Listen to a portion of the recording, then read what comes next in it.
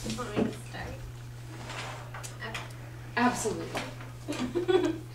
Hello everyone, my name is Willa Cather and I am so excited about being your substitute teacher today. Throughout my career, I only taught high school English for about 5 years, but I'm pretty sure I can handle you all. If you have any questions, you can just see the resume I handed out. I see a lot of the men have returned to schooling, and though about 10 years have passed since the Great War, I'm sure all of you are happy to return to some sense of normalcy and recreation here in 1928.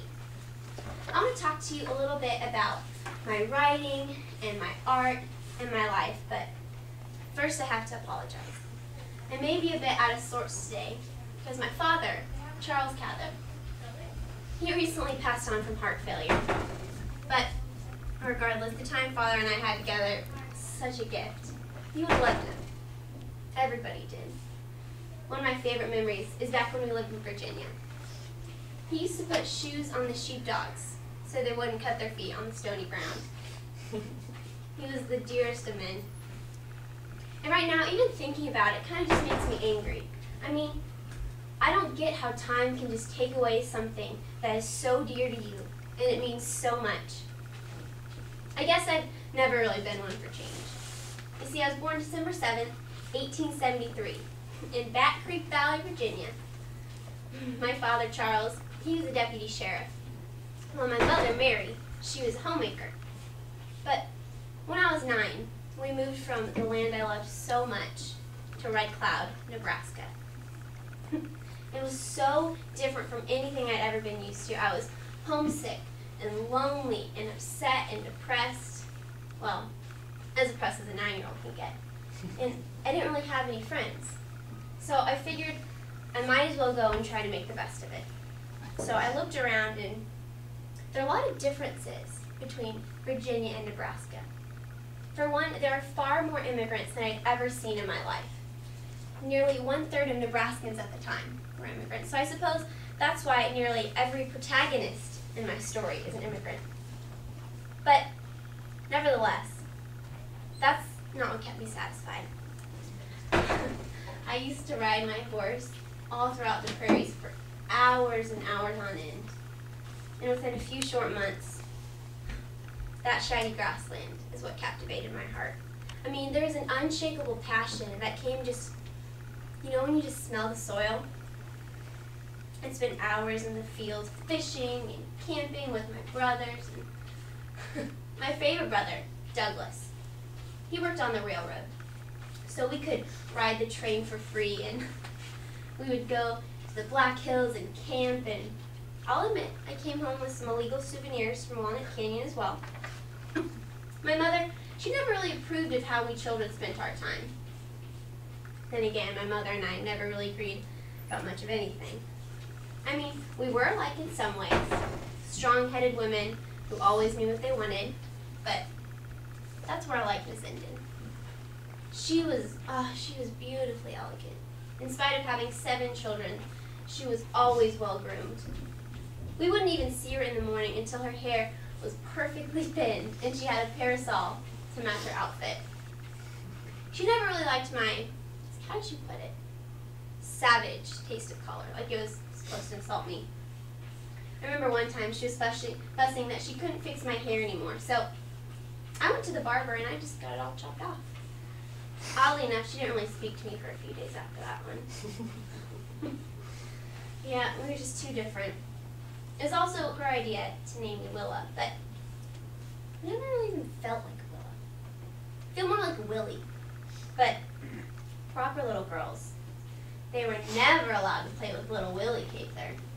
Proper little girls, they were supposed to sit still, be clean, and sew. What agony. I could never do that. I'd so much rather be fishing and just building rafts and being with my brothers. Oddly enough, as a kid, I didn't really even want to be a writer. I would much rather be a doctor. Some of my favorite memories was following Doctors McKeebley and Damerall on their house visits. I think the greatest moment in my childhood was when Dr. McDamerall, he had to amputate a little boy's leg. And he let me administer the chloroform. I mean, that's pretty unheard of for a little girl. It's a pretty big deal. But Though me and the doctors, we had common interests, but it seemed like no one around me ever wanted to read what I was reading. Keats, Jacobs, Tolstoy, the greats. My grandmother, she homeschooled me, so I think that's what spurred my early love for the passion that came behind a magnificent story. It's what really sparked my interest in stories, so not until I entered the University of Nebraska did I ever really want to be a writer. See, I entered the university in the fall of 1891. Actually, for the first part of it, I dressed as my twin brother, William Cather. Was it wrong to dress like a man? I don't know, but they wouldn't have taken me seriously otherwise. I mean, if I wrote my name Willa Cather, who'd care to read what a woman has written? But maybe if I wrote William, they'd actually see what I had to say instead of just writing me off for being a girl. I remember one time, my professor, he assigned an essay on Thomas Carlyle, and I guess he liked what I wrote because I later saw it in the Nebraska State Journal. And that's when I knew I wanted to be a writer. But I didn't just want to be any writer. I wanted to be a novelist. Shortly after graduation, I applied to work at the university as a teacher, and I was so heartbroken when they denied my application. But you see, it turned out for the best. Because then I went and taught high school English for about 5 years. And that's where I met the love of my life, Isabel. We did everything together. Danced, talked, sang, traveled, you name it. But while that friendship was gently blossoming, I got a job as an editor of McClure magazine. I really liked that job because it gave me the fundamentals of writing that I never knew were so important. I mean, I never knew that vocabulary, timing, logistics, all that played so heavily in the process of story making. My first collection of short stories was under the name Troll Garden, and it was published by McClure magazine itself. Yet, after 5 years of that editing job, I just knew I needed to move forward and pursue writing full-time. My first novel, that was called Alexander's Bridge. And at the time, I was trying to copy Henry James because he was a realist, but didn't really succeed. I suppose that happens so often with people. I mean, we don't know who we are, so we try and copy someone else, but that copy is just an imitation. It's not us. Readers know that. So we try and try to whittle down to who we are as a writer, what makes us interesting.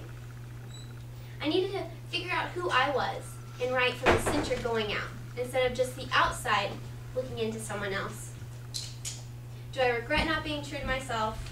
Of course, but I see that need for growth. I mean, would you make fun of a child for acting like a child? Or a teenager for trying on different personas, trying to figure out who they exactly are? I finally realized 10 years ago, in 1918, what I wanted as a writer. I don't want anyone reading my works to think about style. I just want them to be so heavily caught up in the story, just that unshakable passion that came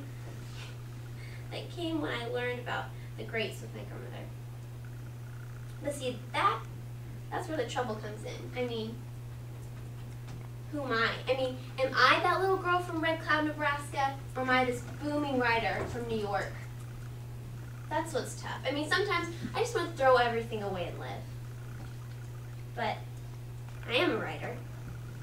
Oddly enough, my deepest affections, it's not for the people I write about, and it's not for the places I've been writing of. It's for the country and the open prairies of Nebraska. That's where I got inspiration. That's where they called me Willie, where I dreamed big dreams. You know, I said this before while being interviewed, but I'll say it again. I truly believe that the most basic material that a writer will work with and is inspired by happens before the age of 15. Because you write about what you know. I suppose that's why my work entitled My Antonia is considered one of my most favorable. It's about a man named Jim Burden and his recollections of his childhood friend Antonia.